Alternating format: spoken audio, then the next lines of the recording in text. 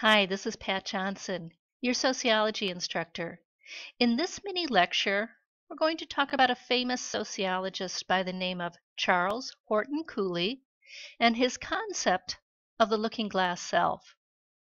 There are many theories of socialization. Some span both sociology and psychology, particularly the area of developmental psychology. In this mini lecture, we're going to talk about just one of those theories and what Charles Horton Cooley meant by the looking glass self. The looking glass self is a concept that means the reactions we elicit in social situations create a mirror in which we see ourselves. So, a looking glass is a fancy word for a mirror. And what does a mirror do? It reflects. It reflects our image back. Charles Horton Cooley, who lived from 1864 to 1929, said that our sense of self comes from how we think other people see us. Here's a quote from Charles Horton Cooley. "I am not what I think I am. I am not what you think I am. I am what I think you think I am." Other people's reflections of us and how we think about those images they have of us help create our sense of self. Let's take a look at a couple examples. In this image here, a young woman is looking in a mirror. The mirror is reflecting back to her an image of herself, except it's not a regular mirror. It's a mirror showing how people on Facebook might view her.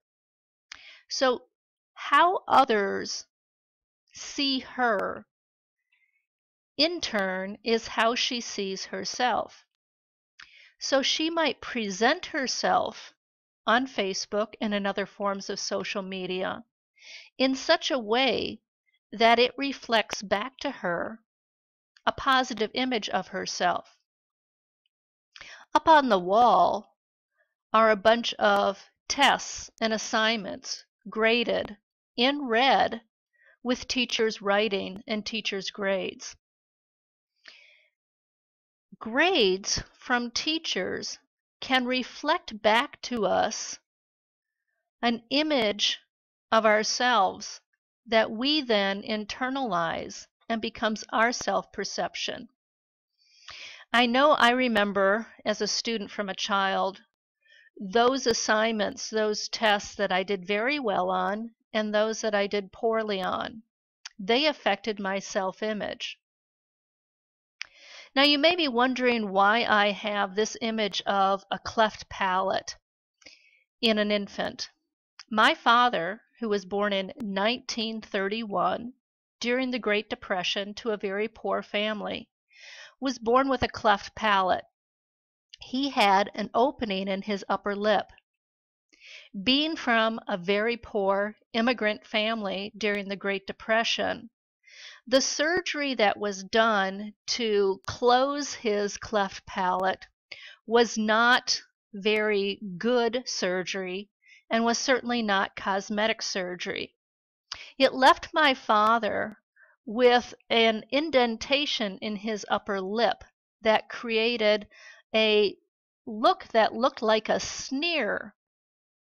Now, my father told me when I was in my 20s that he was contemplating having elective plastic surgery as a middle-aged adult.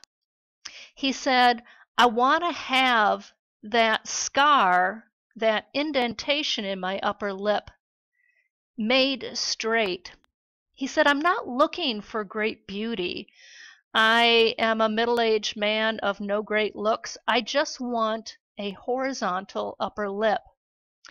He said, "I've spent my whole life looking at people who perceived me as sneering at them, and they in turn responded to me as if I was sneering at them.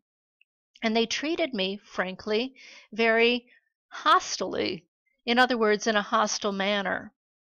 He said, I just want a neutral response from people. I no longer want to be seen as hostile because they reflect that hostility back to me, and I therefore have this image of myself as a hostile person. This is a great example of Charles Horton Cooley's concept of the looking glass self. Now, you may be sitting there thinking to yourself, well, I don't have a cleft palate, I don't engage in social media, I'm my own person, and others people's opinions of me really don't matter. Think again. No, you may not engage in social media, and you may hopefully have not been born with a cleft palate or an other deformity as an infant. But other people's opinions of us do matter more than we'd like to admit, and we internalize them, and they become part of our self-concept. That's what Charles Horton Cooley meant by the looking glass self.